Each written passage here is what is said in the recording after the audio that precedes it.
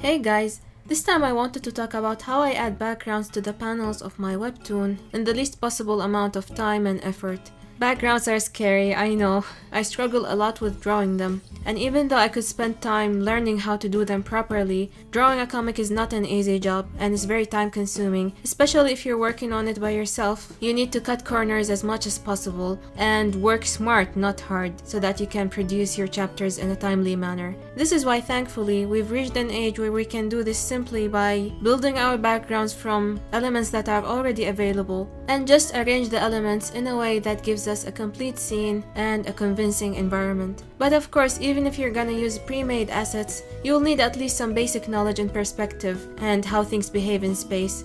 Okay, so when it comes to background creation, I basically follow three methods. Either use ready-made SketchUp models or input 3D models into Clip Studio Paint and arrange them in the panel so that I get a complete scene, or use a combination of both, and I'm gonna show you what I mean by each. So, the first method, using ready-made SketchUp models. There are countless places where you can get SketchUp models from, but I wouldn't recommend a website more than I would recommend Acon 3D, because it specifically has 3D models made just for Webtoon use. So you can get all those themed backgrounds and environments, whether it's a modern time setting city, a school and classroom, or fantasy-themed European-styled mansions with their gardens and all their interior. It's just amazing, you can do so much with those backgrounds. So I'll show you how I make use of these 3D models and how I extract the scene and input it in my panels to get the complete look. The scenes I'll work on this time are based in a city, so I'm gonna use this full set of city backgrounds 3D model. Now after purchasing and downloading this 3D model, how do you open it?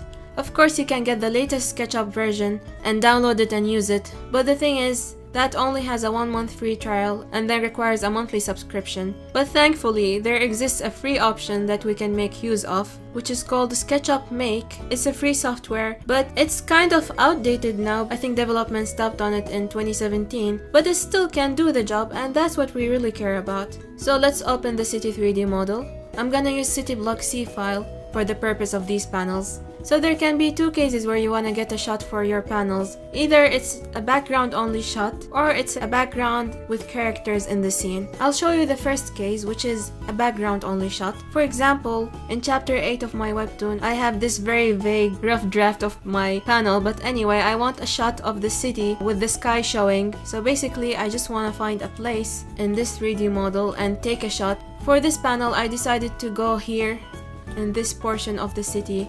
So I'm zooming into the scene using the mouse wheel, and then clicking on the mouse wheel allows me to rotate the scene. And if you want to pan through the scene, you just hold shift and click on the mouse wheel at the same time. If you don't want your scene to have a 3-point perspective, you can just go to camera and then click on 2-point perspective. This way it will make all your lines vertical if this is what you really want. But for the purpose of this scene, I'm gonna keep it as 3-point perspective. So I like this shot and I want to export it and use it in my panel. So I'll go to File, Export, and then 2D Graphic. And then I'll choose where I want to save it. I'll call it City Shot 1 Colored. One important thing is, if you're drawing in high quality, make sure to change the quality of the picture from here under Options. You can use your view size, which is very small. I don't know, but I usually go for this size. It can be anything like 6000, for example, pixels, 5000. Do whichever you want. I usually go for higher pixels because that guarantees me a high quality output. Now, why did I call it colored? Because as you can see, I have an emptiness over here, so I'm gonna have to do some adjustment. But with the way the current shot is, it will be a bit hard to add that because we have trees in the way and buildings and everything. So what I'm gonna do is, I'll extract the line art of this shot. I'll do that by going to View, then Face Style, then use Hidden Line. Now I can see the lines of my artwork, but we still have the sky in the scene and we want to remove that. So under the Styles box, go to Edit and then go to this one, Watermark Settings, and uncheck Display Watermarks. Also make sure to go to Background Settings and untick Sky and Ground. Like if I enable them, I won't get a transparent line art. So just disable them and then again go to File, Export, 2D Graphic, and then City Shot 1, call it Line Art. Now I'll drag both shots that I just took to Clip Studio Paint to open them. So this is the line art and this is the complete shot. And as you can see here, the buildings and other stuff still have a white background. If we wanted to get rid of this whiteness and just have the lines, then we can go to edit and convert brightness to opacity, and now those lines are transparent. But for this scene, I just want to select the area of those items so that I can remove the sky. You might ask, why didn't I just remove the sky from the 3D model earlier? Because look here, the model has a kind of bluish tint thanks to the sky watermark. But see, if I remove the display watermarks or remove the sky, the colors turn darker, and I really want that bluish tint to stay in there. So I'm keeping it the way it is. I like the colors the way they are. So I'm gonna select and copy both backgrounds and go to my panel, then go to edit and paste to shown position. And I'll do the same thing for this other shot so that they're placed on top of each other. So I'm gonna hold shift and select both layers, and then click Ctrl T to transform them and adjust them according to the scene I want. So this is how the scene looks like I imagined it. I'm gonna do some adjustments here to complete the picture. First of all, I want to add some buildings over here. So I'll go to the materials and I'll go to image materials and then illustration and then building, and I'll just drag this city transparent asset and I'll transform it and place it in the way that looks best. Now I want to get rid of those buildings that are coming in the way, and this is where the line art shot comes in handy. I'll go to the line art layer, this one, but I'll hide it, and I'll just hold Ctrl and click on the thumbnail of the layer. Now all those elements are selected, so what I'll do is I'll go to the buildings layer and invert the selection and then click on create layer mask. Now we have it placed correctly. So with this scene almost done, I'll just do some quick adjustments to finalize the background. For example, I'll fill the sky color here, and using cloud brushes I'll fill in this space. And I'll airbrush this slightly on a clip layer above it with some colors. Also, I'm gonna fade those buildings a little bit because things get bluish due to the atmosphere the farther they are from us. I can also add a little bit of life by adding some cars to the scene. So for example, I'll use this, again, default 3D asset that comes with Clip Studio Paint. Under 3D, small object, and then vehicle. And then I'll use this car. I'll just drop it. I'll disable the shadow. Adjust it a little bit by rotating. So far so good, it looks convincing. So I'll extract its lines by going to layer property and then extract line and then convert to lines and tones, and I'm gonna use these settings and click OK. Now the car lines got extracted into 3 layers. First outline, second outline, and then the fill layer, and all of these are set to be monochrome or black and white, so I'm gonna change them one by one to color because I want to color them. Choose the color I usually use for line art in my comic, which is this purplish light black color, and then lock the transparency of the layer and go to edit, then fill. The same thing for the second outline, lock the transparency, edit, fill. I'll disable the fill layer and enable the 3D car model, and I'll remove this extract line. Now I'm gonna go and add layer, new correction layer, color balance. I'm gonna just clip it to the car for now because I'm just editing the colors of the car. I'll also add a new level correction layer and I'll clip it to the car. When it comes to edits, I literally try so many different options until I find a convincing outcome. Add a shadow using a multiply layer beneath the car and adjust the overall color balance. Finally, I'll select all those layers and merge them. I'll copy them. I'll just copy what I have and then undo the merging. I don't know, I use this method but I'm not sure it's the best. But anyway, and then I paste the complete scene, and then I'll select this scene again. Go to filter, blur, radial blur, since I want to indicate movement in the scene. I can also add one thing that I forgot to add earlier, which is take the color of the sky, create a new layer, set the mode to hard light, and then just airbrush over everything to give it that atmospheric look. I'll also add a correction layer of hue saturation. I'm gonna increase the saturation to give it that anime-ish look. Now what if you have shots with characters in it, but you wanna get the background from a SketchUp model while getting the right shot with the right angle for the setting of your scene?